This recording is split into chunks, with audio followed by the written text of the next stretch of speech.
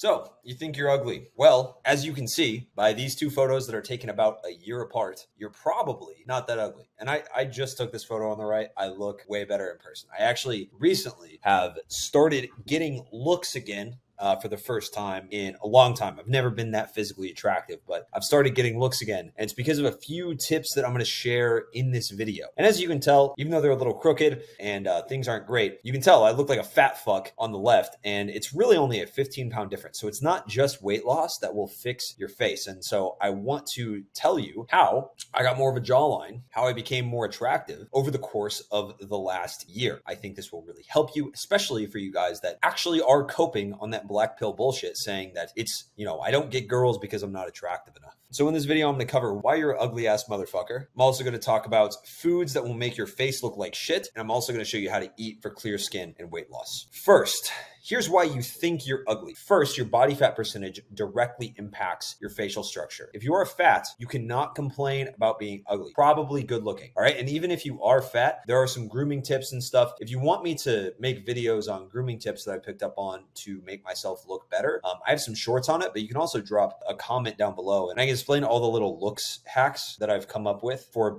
making myself look better personally. Another thing that a lot of guys get caught up in is they're just like, oh, well, I'm skinny fat. I just got to put on muscle. If you're skinny fat, it means you're fat. It means you have fat on your body. You just don't have any muscle, and it's still going to fuck your facial structure. Okay. So don't think that because you're skinny fat that you're immune from this. You need to you need to not have a gut. You need to not have a fucking double chin. Okay. It's unacceptable. If you want to be attractive, you cannot have that. And attractive people win in this world. And that's just how it is. And every guy watching this video, you can be attractive enough to get girls and to be successful, to be considered an attractive person. You're just too much of a pussy to actually make the changes. If you want to look better, your skin needs to be better too. You need to have clear skin. You need to cut down on inflammatory foods so your face isn't all puffy and shit like that. So I'm going to talk about that a little bit more. Here's stuff that'll make your face puffy. If I go back to this picture, a lot of that was just because I was eating inflammatory foods. I wasn't that much heavier in that picture. I was probably maybe 15 pounds heavier than I am right now, maybe 20, but it wasn't like a ton. And just for context, fat, like weight spreads out on me a lot. I'm very tall. And so,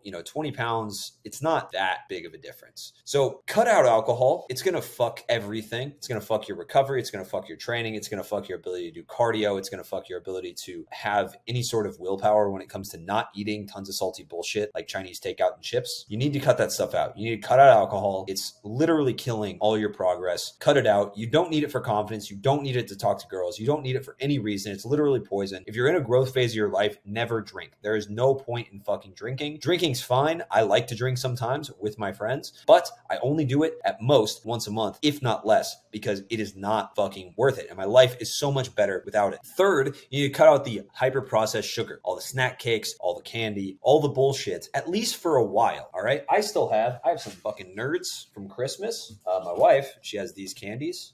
I actually have not been eating those, but I'll have an Oreo every now and then. I'll have bullshit, dude. I'll eat a whole pint of Ben & Jerry's ice cream. Like, I'll go crazy. But I installed healthy habits first. Like, I walk every day, burn 300 calories on the treadmill every single day, no matter what. I lift every day. I eat very specific foods that I'm going to show you during the day so that I can eat whatever I want at night, and it helps me stay on track. And by no means do I have abs, but I'm looking way fucking better. Like, I'm putting on some muscle mass, all right? I'm looking better. And, the bad part about being tall also is like, I don't put on weight well. I put on fat, but I don't put on muscle super well. It really spreads out. So cut out all the hyper processed stuff. All this stuff will cause inflammation. It'll make your face puffy. It'll give you bags under your eyes. It'll fuck with your sleep. It'll ruin a lot of stuff. And I'm not saying that you have to do this all the time, but you shouldn't be eating a bunch of sugar, like 500 to 800 calories of sugar every single day. You shouldn't be eating 800 calories of whatever bullshit chips every single day. You shouldn't be doing that, because I even notice whenever I eat hyper processed stuff that it totally fucks everything in my face. My physique looks worse the next day. I don't look as lean. I don't look as good. And you don't want that effect all the time. So here's what to eat instead. If you want to lose weight, which if you're still watching the video, you probably do at least a little bit. You need to lose at least 5-10 pounds to start to get some sort of a chiseled jawline. First, you're going to need to just be eating high protein. And I'll get into like balancing out your face with a physique, but you're going to want to eat high protein. It's not going to inflame you. It's not going to keep you all puffy looking. Carbs are typically going to be more inflammatory. And also just eating too many calories is going to be, it's going to literally fatten you up, right? Here are a few things that I really like. I like the anabolic egg white French toast from Greg Doucette. Look that up on YouTube. Very fucking good. It's about like 450 calories for 4 pieces and about 45 grams of protein. There's also Greek yogurt balm from Alex Hormozi. That thing is crazy. He has a recipe. Alex Hormozi has a recipe video that is amazing. I've been eating half of one of those containers of non-fat Greek yogurt for breakfast and half for lunch. And I go into my evening with like only eating 600 calories total and like 90 grams of protein. And then I'm like eating whatever I want. As long as I have some meat to put up enough protein in my body, like I'm good. Beef jerky is really, really good, high protein. And so is low fat cheese sticks. Those are really good as well. Anything that's generally 10 to 1 calories to protein. So if it's 100 calories, it's 10 grams of protein, probably pretty solid. And it's probably going to keep you pretty full. The third thing that you need to do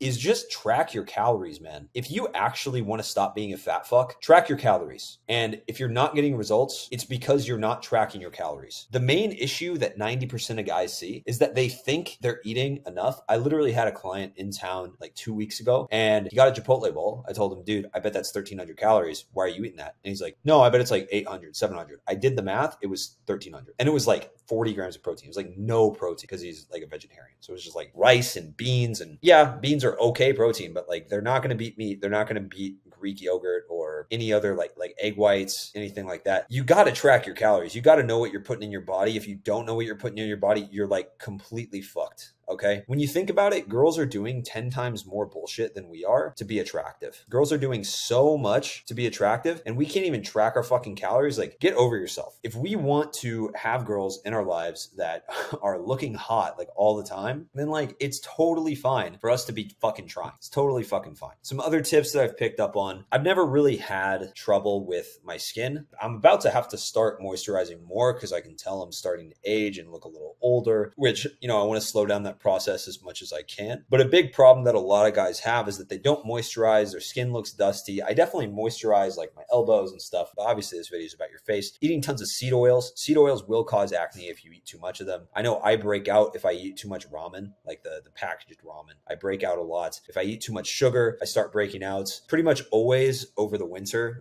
For a long time, I used to, go crazy with the candy and pop off with all the sugary treats. And I would get like acne on my nose. I just wouldn't moisturize my face. It would be really fucked up. So that's like the main thing that you need to worry about. But you also need to balance out a good face with a nice physique as well. That's really, really important. Lift heavy shit. I'm not going to go into like how to get bigger in the gym. There's so much fitness content out there on like how to actually put on muscle, how to drop fat. But these are my tips on how I fix my face because like I literally went in the last year from this fucking fat fuck over here to this guy on the right. And the guy on the right is significantly more attractive, especially, when I'm dressed well and trying. It's to the point where like I'm starting to get looks again and it feels nice. Like girls walking around telling me I'm attractive and stuff. It feels good to have that happen. And that was not always the case. And just so you know, I was still getting girls in this left state, but wasn't good. All right. I'll see you guys in the next one. Send this to your fat cousin, Larry. Okay. He needs it. He's a virgin. He hasn't talked to a girl in 10 years. Send this to him. He needs this. He's being a fat fuck and